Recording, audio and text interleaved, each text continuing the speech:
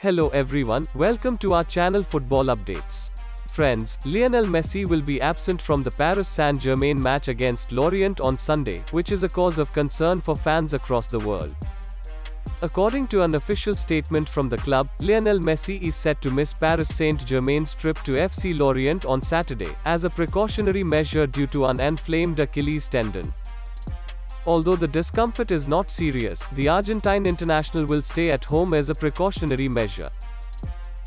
The official PSG medical report ensures that the footballer will return to training next week, and will possibly play against Auxerre on Sunday the 13th of November, before heading to Qatar for his World Cup campaign.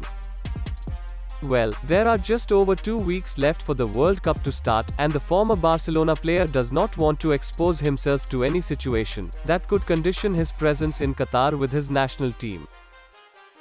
The update also revealed that goalkeeper Keylor Navas and Presnel Kimpembe should return to group training next week, while Fabian Ruiz continues his treatment for an abductor injury. Thanks for watching this video. Please hit the like button and subscribe the channel for daily football updates.